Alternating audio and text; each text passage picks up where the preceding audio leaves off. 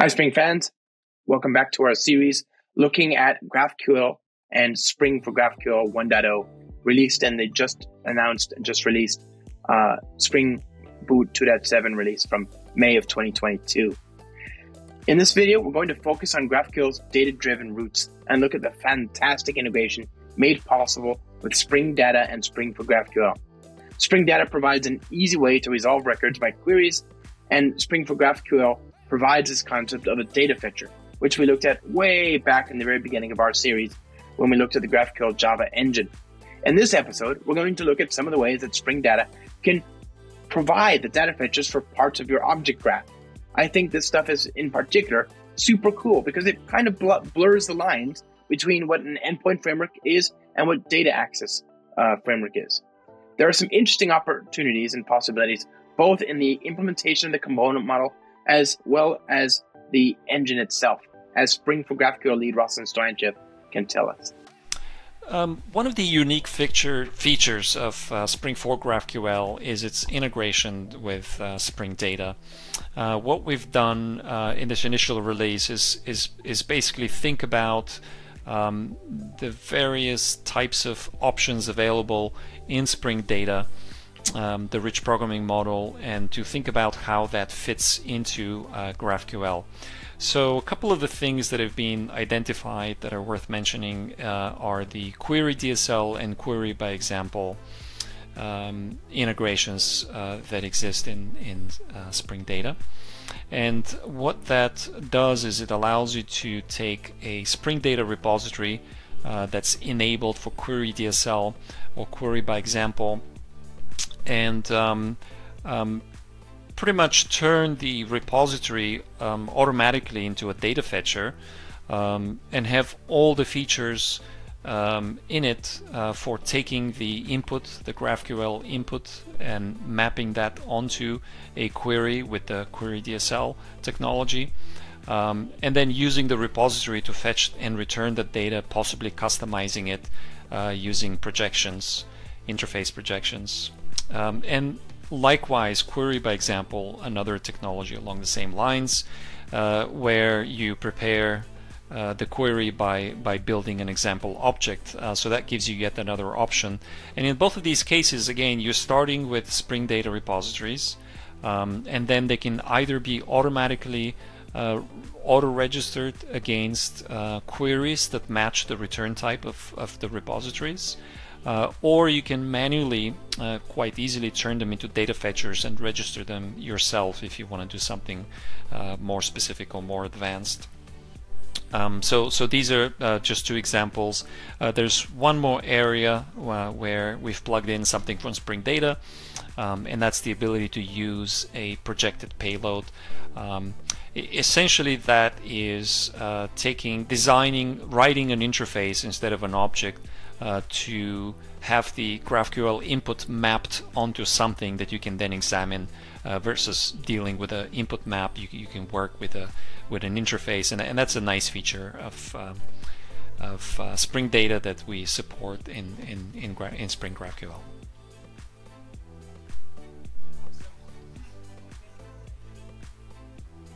Okay, so I'm gonna hit stop on mine.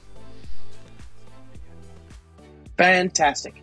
Spring Data gives you the ability to weave repositories, whether they're normal or query by DSL style, into parts of a GraphQL object graph. GraphQL makes it trivial to weave together data from other network services using, for example, reactive programming, or from your databases, and a client doesn't need to be any more the wiser. Now, let's see how it works in practice. All right, let's dive right into it. We're going to build an example using the Spring Data integration for Spring GraphQL.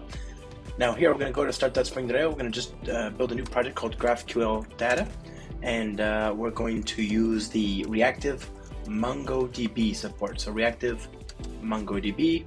Now this support works for a number of different Spring Data projects, including JPA, Redis, MongoDB, and so on. We're going to be using the query by DSL support in particular, and that's limited to a smaller subset, but again, the three I just mentioned will also be supported by this, or already are, I should say, supported by this. We're going to use Spring for GraphQL, we're going to use the reactive web support, and of course I think that's it. So we'll add, do we want to add anything else? I don't think we do. I think we're happy here. So good stuff. Let's hit generate.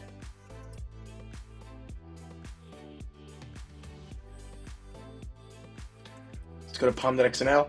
And here, all we're doing is we're just going to add some dependencies that we don't have available on the initializer, right? These are pretty easy to add yourself. You don't need to worry too much about that, but you got to do it. So the first one we're going to add is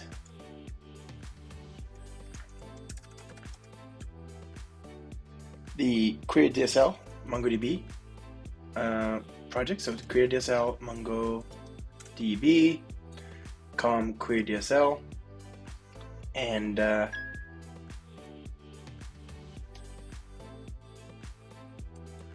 we're going to add the version using the version specified in the Spring Boot POM, and we want to exclude an unfortunately very old version of the driver.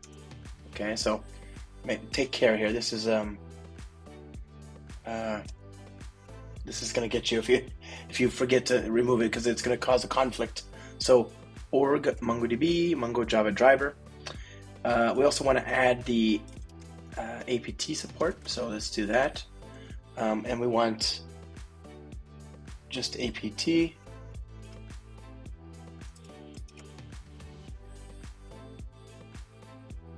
Okay, we want the apt support, and that's com query DSL as well.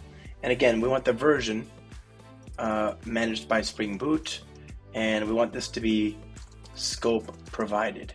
Okay, so there's that. Good. Okay, so now we've got our two query DSL dependencies. That's about it. That's all you really needed to do the work. So let's just re-import that. We're also going to need, actually, I should take that back. There's also a Maven plugin that we're going to want so that we can use query by DSL. Now, for those of you who don't know, query by DSL is a amazing way to do declarative. It's an amazing way to do declarative queries based on type-generated types. They're code-generated types. We're going to also want to add the query DSL Maven plugin. Now, for those of you who don't know, query by DSL is a way to do query by example based on code-generated types that correspond to your entities. And so in order for it to work, we need to plug in the query DSL apt. There's this very convenient plugin we can use called the apt Maven plugin. And this just basically runs the apt using our Spring Data processor for MongoDB. And it generates types that get added to this folder, target generated sources queries. And we can then use that. Okay, so re-import that again. All right, first things first, we're going to create an entity of type customer, and except the whereas normally I use an integer ID because I'm using a SQL database. Here, since we're using MongoDB, which is a NoSQL database, it helps us to have a string, a UUID, because it just supports. It's just better for distribution, right? Across a cluster, you can get consistent IDs that way more quickly. So it's a MongoDB document. We're going to map it using Spring Data MongoDB, the reactive support in particular. We want it to be eligible for query by DSL, so we're going to use query entity. And then I'm going to create a repository, and it's going to be a customer repository. It's going to extend our old friend reactive CRUD repository. Managing entity of type customer whose primary key is of type string. Now, this time we also want this to implement reactive query DSL predicate executor of type customer. All right, we've got a repository. Now we want to make this available. So what we want to do is, instead of us manually creating a controller to expose all the different finder methods that we want, we're just going to automatically register this. Now, we could do this kind of stuff ourselves. We could, as usual, create a runtime wiring configure. And you recall that we learned about this stuff in the very first video in this series, right? So custom repository, return new runtime wiring configure, and we're going to get a data fetcher. So we're going to say query by DSL. And by the way, there is also query by example support, right? But we're going to use by DSL, query DSL data fetcher. I'm going to use the builder. That's the repository that we just built. And we want to create a repository, a data fetcher rather, for monos, single values, right? So that's a data fetcher that returns a mono of customer, a single customer. I could also do many, in which case I get a flux. And so I can call this data, and then this is datum, right? So single, there you go. And I want to use the builder. I'll say builder dot type, is query, and then we get the wiring, and we say wiring dot data fetcher. The field name will be customer, and we'll use datum. The field name will be customers, and we'll use data. Yeah. So we could do that. We could totally do that. That's just fine. And that lower level mechanism exists exactly for us to be able to do something like that. But this is actually a lot of work. I don't want to have to think about this each time. So instead, we'll take advantage of the automatic registration. All we have to do to enable that is annotate this with @GraphQL repository. And I suppose we also need to initialize some data. So let's just create a bean here, application runner. And we're going to use our custom repository as before. So we'll say, when the application starts up, we want to, first of all, delete everything. Then let's just write some people on the Spring team. So Jürgen and Josh and Joe. But there's also some non-J's, obviously. The good Dr. Sire. There's Mark. And Yushin, Madura, Olga. Okay, so there's but a few.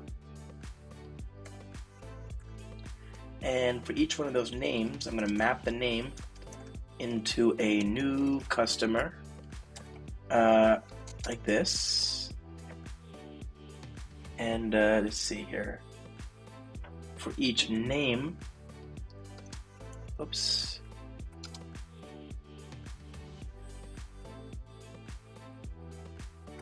Dot map name new customer. So null. Okay. So we've got the name, and then we're gonna map that. So we'll say flat map customer, and we'll just save it to the database using repository.save. C. Okay. And what does that give us? That gives us that step, and then finally we want to get all the data back. Okay, so then we'll say give me all the records back, and here once we have the results, we'll just log them out. We haven't defined how to get all the records. We'll get to that in a second, but you get the basic pipeline now. Yeah. And we are going to define the query here to take advantage of our new query by DSL superpower. Okay, so we'll say repository.find all. We're going to specify a predicate, and the predicate is going to rely on some generated types. So let's just say find all for now, and we'll come back to this. Terminal, Maven clean package. Let's see if that works. Okay, so now if we go back here, we might have to do a refresh. And then we might also have to add the target generated sources queries queue customer type. So we want to add that here. We'll just say mark directory as sources root queue customer. So we're saying find all where the customer dot name starts with J, and I want to negate that. Okay, so like Borat, I'll say not and I'll get the results back. Okay, so I'm saying find everything where the name doesn't start with customer, right? There you go. Com example. Why doesn't that work? Just import. Do I have two other queue how many queue customers could I have? Whatever. Okay, you get the idea, right? So there's this, yeah? And I'm going to run that query. So I'm going to say, write all these records, and you can see I've got 1, 2, 3, 4, 5, 6, 7, 8 names, but 3 of them start with J, so that's 5 results that we should get back, right? Is that true? Let's just run that. This is the nice power of query DSL, right? Is you can easily build up these very dynamic type-safe queries. Let's just run it and see what it gives us. Yes, there we go. There's our 5 non-J names. How cool is that? Okay, so now you can see we've got a very useful repository. Let's make GraphQL do interesting things with it for us. I'm going to just plug in Spring Boot here.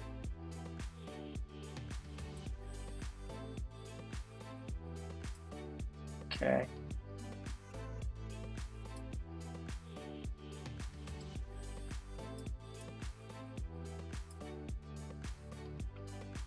Good. Okay, so let's now see if we get. Let's see what we get for our efforts. And obviously, this is a GraphQL project, so you need to define some schema. And we'll do that as normal. We'll go to our source main resources directory. We'll go to our source main resources directory. Create a new directory in here called GraphQL. And create a new schema in here called whatever. And we'll define our root queries. Now this is the extent of our work at this point, right? We're just going to define the queries, and our automatically registered data fetcher that knows about our customer types will do the rest. So let's say customer by ID, ID, and that'll give you a customer. Okay, customers by name, string customer. So now we've got these custom data fetchers for types of data called customer. Let's define that here as well, and name string. And that's it. We don't have to define how these methods get implemented, these fields, because they're already tied to these repositories. These repositories already know how to answer those questions. You've seen Spring Data repositories before. This is nothing new. Restart because I had something running already on the wrong port. Obviously, in order to test this, I need the graphical console. Stop that. Run this. Okay. Localhost graphical. And here we go. So customers. We want the ID. Great. Let's get the name, let's say. There we go. Good. What about customer by ID? Well, ID is equal to this right here. We want the ID and the name.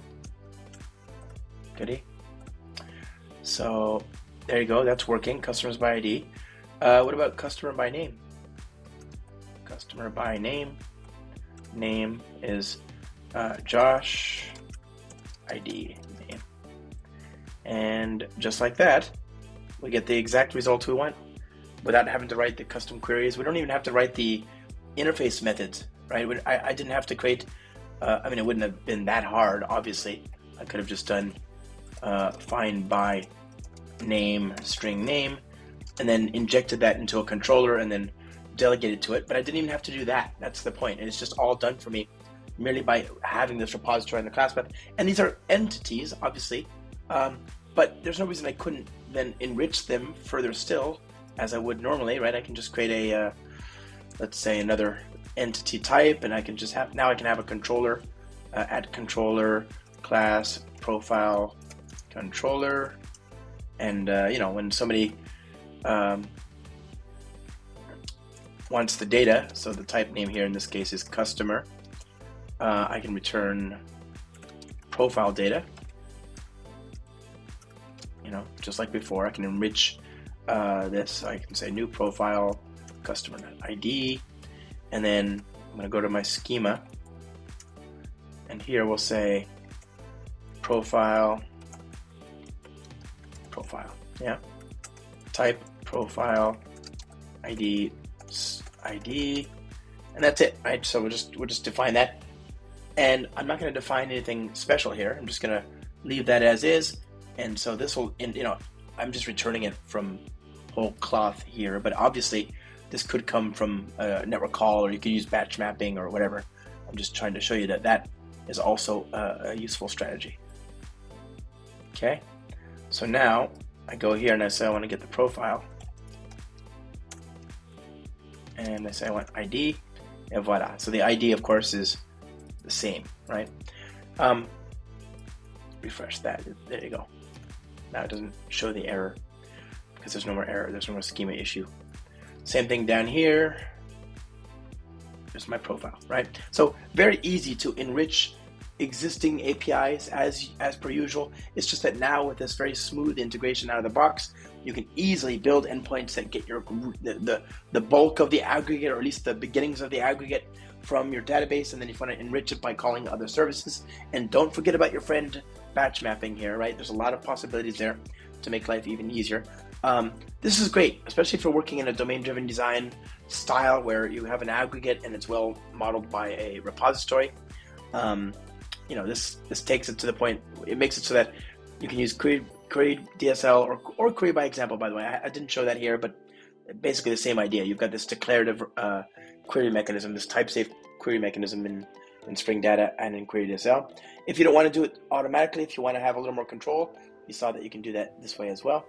Obviously, we've only begun to scratch the surface, but I think it's just really compelling how easy it is to get something up and running while still having full control of your data and over the view of your data.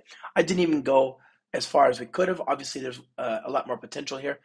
Remember, this also works well with Spring Data's concept of projections. So you can actually have queries that return a subset of the fields as a custom type, and those are called projections, and they're a natural thing to have if you're trying to return just a view of the data, right? And that's very common in GraphQL applications as well. Well, what do you think, Spring fans?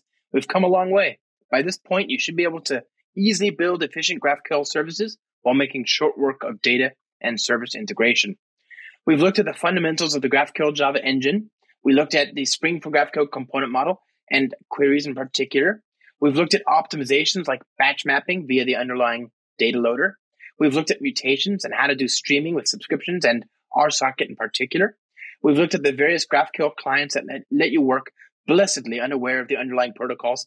And we looked at how to then take that knowledge to then validate that our services are doing what they're supposed to do with Spring for GraphQL's rich testing support.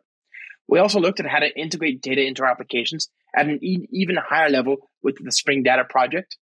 We looked at how to lock down our services so that we don't end up giving away too much data with Spring Security. And we've only just begun to scratch the surface here. That's the crazy part. But hopefully you have a sense of what's possible and where to begin exploring. Obviously, you begin all of that exploring before you begin the exploring at start.spring.io. I want to thank my special guests and inspirations, Spring for GraphQL lead Rossen Stoyanchev and GraphQL Java founder Andi Marek, without whose time and endless patience and contributions to this effort, the work would not be nearly so complete, fun, satisfying, and informative. I want to thank you so much for joining us on this journey into the great and grand GraphQL world. As always, Spring fans, thanks for watching, and we'll see you next time.